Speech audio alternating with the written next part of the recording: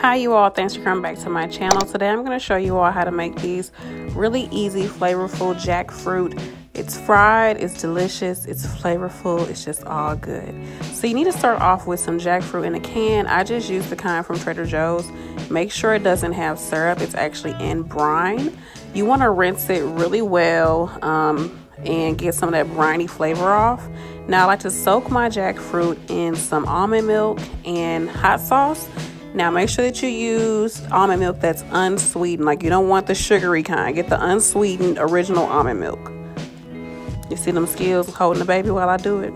And then you can also season your milk batter as well. So you can, I added some lemon pepper because I just had a taste for lemon pepper. I don't know why, but I did. But you can pretty much season this up how you would season up your chicken. If you were making chicken, you can do poultry seasoning or like seasoning salt or whatever the case may be. But definitely make sure you add some flavor and then cover it, let it sit for like 20 minutes.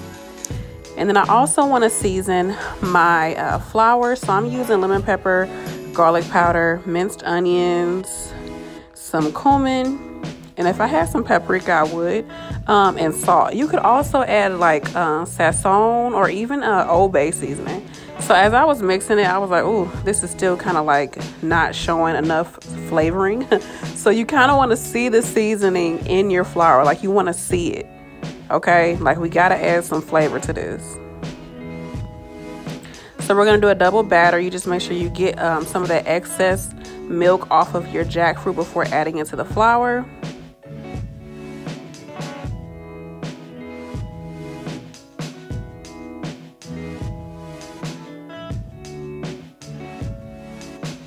And then I like to use a Tupperware container and just kind of mix it up that way. You could also put it in a Ziploc bag, a plastic bag, whatever. But I just find it easier to do. So this is the double batter. I just go right back into the milk mixture. Make sure it's completely covered. Get some of that milk off of it and then add it back to my flour. As you can see, I kind of did it the hard way. I don't know why I was doing all this, but it worked out.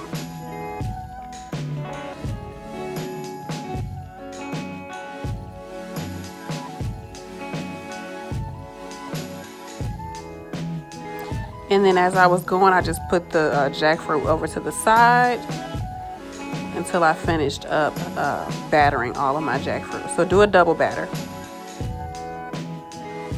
Next, you just want to make sure that your frying oil is really, really hot. I feel mine a little too tall up in the pot that I was using. But make sure it's really hot, and you know, you can test out the heat by just putting a little bit of water in there, like just splashing water in there and seeing if it pops. It's gonna probably take a little bit of time to get that color that you want on there. Usually by like that second batch, you'll start getting that more golden, darker color to your jackfruit. But it's super easy, you all, so definitely give it a try. Like I said, you can get this jackfruit from Trader Joe's. So yeah, if you all try it out, make sure that you tag me on Instagram, like a photo of it. So excuse my face, my hair, my everything. I want to just show you all this chicken, like how crunchy it is, y'all. Look at this little piece. Well, not chicken, this fried jackfruit. This piece is super crunchy. Look, oh, it's hot still.